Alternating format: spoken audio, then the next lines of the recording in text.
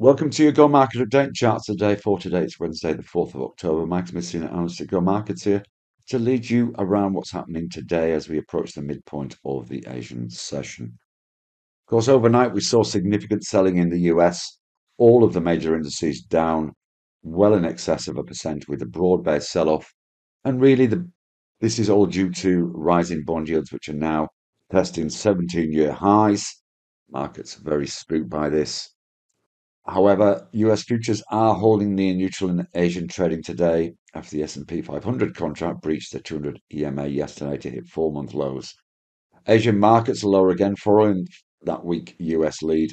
ASX down around 0.7%. And we saw the VIX surging at its highest level since May. So the market's very spooked about what is going on right now. Be interesting to see what the impact is on bond yields and the USD as we get data coming across the wires over the next couple of days. US dollar index, not surprisingly, moved higher. Gold edged lower again. 1800 is in sight to the downside, trading around 1820 on the CFD contract in Asia this morning. Copper tested support yesterday and doesn't look very happy either. Looks as though that continuing test of support is going on again in Asia today. And oil price paused. It had a recent pullback over the last couple of sessions, which has taken it back below 90 on the WTI contract. We're still seeing that below 90 in place, although it is slightly higher in Asia. Bitcoin looked as though it was going to breach a resistance over the last couple of days, but it did pull back yesterday back into the previous range. So it'll be interesting to see whether there's a retest of that or whether we're just going to sit in a range for the next few days. On the data front, we've got global services PMI out today. We've already had the Australian number, which has beat expectations. The RBNZ has released its interest rate decision. Later on today, we've got the Eurozone PPI, and then, of course, US Jobs Week, as it is the first week of the month with the ADP number out tonight. And, of course, we've got weekly jobs and the big one, the non-farm payrolls on Friday. A couple of charts that caught our eye today. We're liking the look of the Canadian dollar yen. We had this big move in all yen crosses during the US session. But you can see since then it's traded around, it's pivoted around 108.60.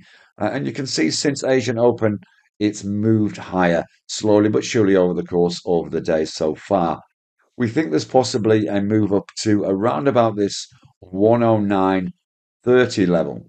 If we can breach 109, we're sitting around 108.89 at the moment.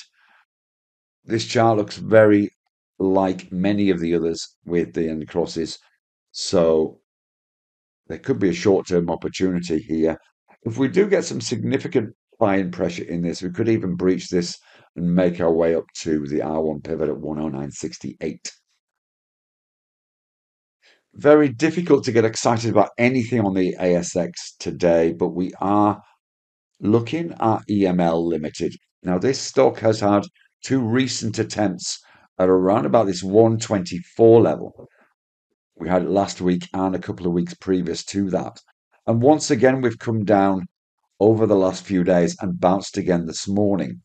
We've got an inside bar candle going on here. Be interesting to see where this ends up, because if we do see it breach in the short term, this level at around about 115, then there's certainly a very healthy potential return up to that 124, which in percentage terms would represent a 7% move to the upside. So one to keep an eye on.